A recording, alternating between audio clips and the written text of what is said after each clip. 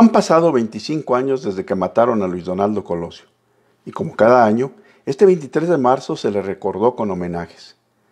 Con su aniversario luctuoso regresaron las dudas y sospechas acerca de los verdaderos motivos de su asesinato. ¿Fue un crimen de Estado? ¿Lo mandaron matar las élites del PRI o algún cabecilla del crimen organizado o que vieron en él una amenaza para sus intereses? La opinión pública no cree la versión del asesino solitario.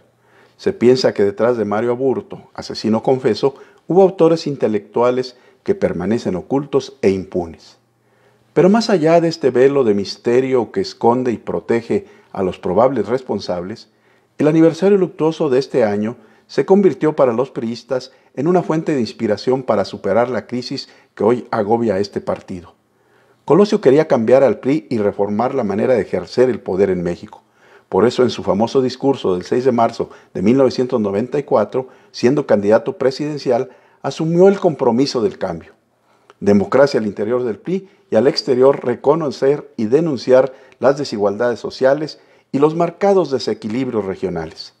Denunciaba Colosio en aquel histórico discurso que veía a un México con hambre y sed de justicia, como ahora, un México de gente agraviada por las distorsiones que imponen a la ley quienes deberían de servirla, un México de mujeres y hombres afligidos por el abuso de las autoridades o por la arrogancia de las oficinas gubernamentales. Por ello, proponía la reforma del poder para que existiera una nueva relación entre el ciudadano y el Estado. Expresaba asimismo su compromiso de reformar el poder para democratizarlo y para acabar con cualquier vestigio de autoritarismo.